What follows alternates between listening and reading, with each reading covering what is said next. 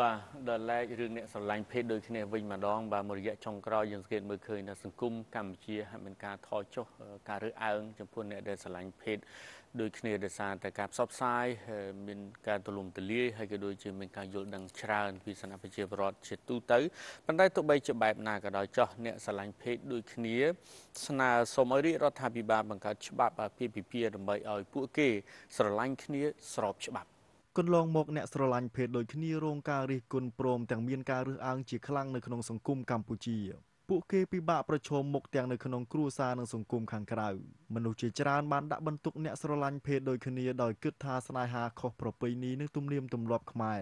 ប៉ុន្តែរយៈពេលប៉ុន្មានឆ្នាំចុងក្រោយនេះសាធារណជនហាក់យល់ច្បាស់អំពីចំណងស្នេហារបស់អ្នកស្រឡាញ់ភេទដូចគ្នាដោយនាពេលបច្ចុប្បន្នបានកាត់បន្ថយការរើសអើងមួយកម្រិត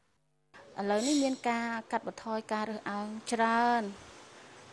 ទាំងនៅទីក្រុងនិងជនបទប៉ុន្តែក៏មិនទាំងអស់ដែរខ្ញុំគិតថាវាអាចចូលដល់40ទៅ50%នៃការកាត់បន្ថយប៉ុន្តែវានៅតែមាន50%ទៀតដែរមានការរើសអើងលើអ្នកស្រឡាញ់ភេទដូចគ្នាដូចខ្ញុំអញ្ចឹងខ្ញុំធ្លាប់ធ្វើការជាកម្មករគឺឥឡូវនេះកាត់បន្ថយច្រើនក្នុងការរើសបុគ្គលិកគេអត់រើសអើងយើងទេគេទទួលយើងឲ្យធ្វើការក្នុងនាមជាពលរដ្ឋដែលមានសមត្ថភាពធ្វើការប៉ុន្តែនៅក្នុងវិស័យធំដូចជាខ្ញុំអញ្ចឹងខ្ញុំបញ្ចប់បញ្ញាបត្រអង់គ្លេសផ្នែកគ្រូបរិញ្ញាប៉ុន្តែខ្ញុំមិនអាចធ្វើគ្រូបានទេដោយសារតែអត្តសញ្ញាណ gender របស់ខ្ញុំក្រៅតែពិបាកស្វែងរកការងារធ្វើអ្នកស្រឡាញ់ភេទដូចគ្នាសពថ្ងៃទទួលរងផលប៉ះពាល់ផ្លូវចិត្តមួយចំនួនចំពោះការប្រើពាក្យពេចន៍អសរោះផ្សេងសូមមេត្តាកុំយកអ្នកស្រឡាញ់ភេទដូចគ្នាទៅលេងសើចដោយប្រើពាក្យសម្ដីអាខ្ទើយមីខ្ទើយអីចឹងអសរោះធ្វើឲ្យពួកខ្ញុំអាក់អន់សពុនចិត្តហើយជាពិសេសក៏សូមអំពាវនាវដល់តារាកំ pl ែងក៏ដូចជាអ្នកសិល្បករជួយប្រើពាក្យឲ្យសមរម្យបន្តិចពួកខ្ញុំក៏ស្ថិតនៅក្នុង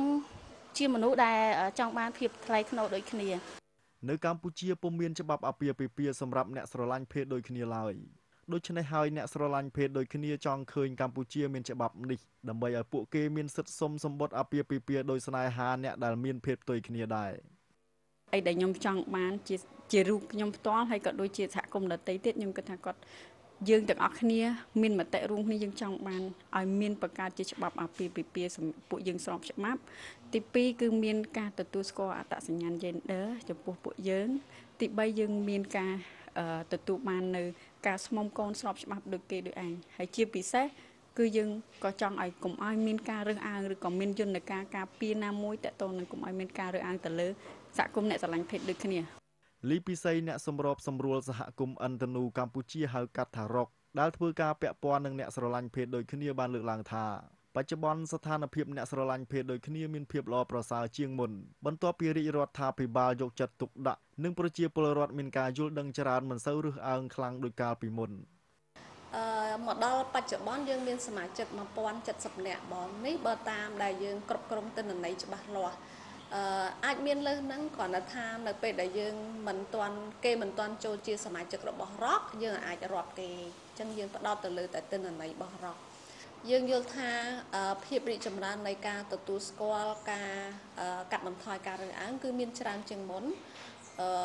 បើយើងអាចនិយាយបានថាចាប់ពីឆ្នាំ2015មកគឺការកាត់បន្ថយការរើសអើងគឺមានច្រើនលោកកៅរេមីទទួលបន្ទុកគណៈកម្មាធិការសិទ្ធិមនុស្សកម្ពុជាបានថ្លែងកាលពីចុងខែធ្នូឆ្នាំ2018ទៅកាន់អ្នកស្រឡាញ់ភេទដូចគ្នាថាក៏មានការព្រួយបារម្ភឲ្យសោះចំពោះការរើសអើងពីសំណាក់អ្នកដទៃចំណែកសម្ដេចតេជោហ៊ុនសែននាយករដ្ឋមន្ត្រីនៃកម្ពុជាក៏ធ្លាប់បានលើកទឹកចិត្តនិងជំរុញកុំឲ្យមានការរើសអើងដល់អ្នកស្រឡាញ់ភេទដូចគ្នាផងដែរ